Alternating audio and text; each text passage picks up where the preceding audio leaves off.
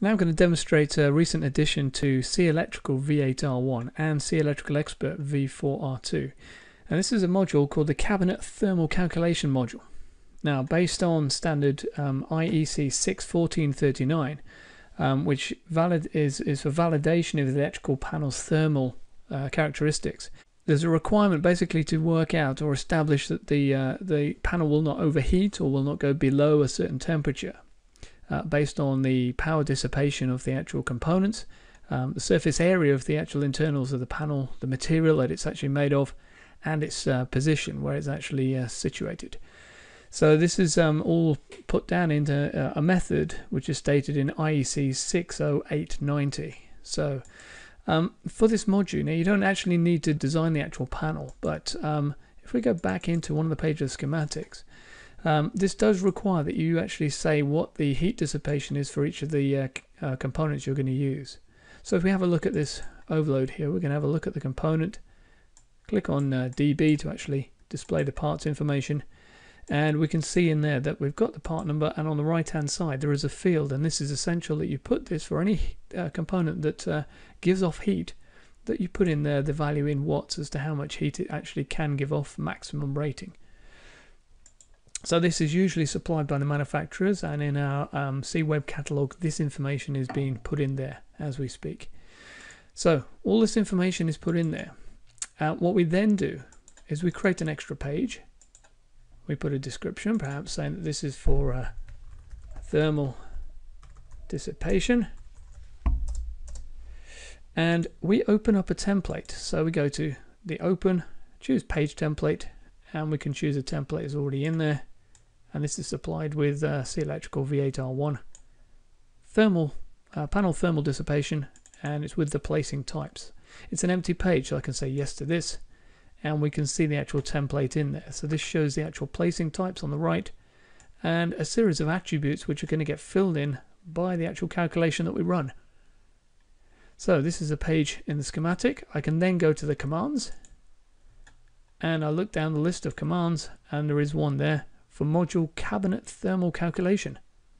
So we go into there, double click to run the command. Now I've got one already in there. I'm going to actually just delete that for now and add a new one. So let's just put it as being example, and the method is 60890. Okay, and then that's part of the validation IEC, and that's the 61439. So the temperature range you can also put in there that you're going to put this for, depending on where it's going to be positioned. So I'll click on OK, and I'll go to next. Next, you're showing a list of the components with their part numbers and any functional descriptions you put in the project, followed by the actual power consumption that you've put in there. Now if these haven't been put in, you can put these in later on. You can also filter, so if you've got different locations, perhaps multiple panels in the same project, you can filter this. You can then go to next, and this is where the main calculation is done. We've got a series of characteristics, parameters that we can set up on the left hand side, starting with the actual panel, the enclosure we're going to use. On the top right, I'm going to click on search, and I'm going to go down and say this is a particular manufacturer. I'm going to go into Rittal enclosures, and I'm going to say that this is a 1000 by 1200.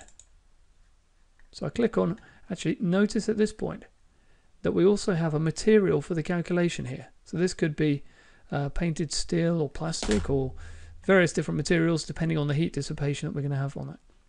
We've also got the physical size on here, so it can work out the actual size of the panel. So we click OK. We've got those parameters. We can now say how it's going to be installed. So it's position, and we've got the enclosure placing types here. So as soon as I click on, for instance, against a wall, it doesn't have anything placed on top of it, but it's just going to be placed against the wall on its own. So I'm then going to click on OK, and that's type D. I can then go to the temperature ranges that I can expect. So within the panel itself, I want there to be a minimum of say 3 degrees and a maximum of 60 is okay. That's inside the enclosure. Now I'm going to place this actually inside a building perhaps, so the minimum of maybe 5 degrees and a maximum of say 35 degrees. So we'll put this around sort of UK temperatures.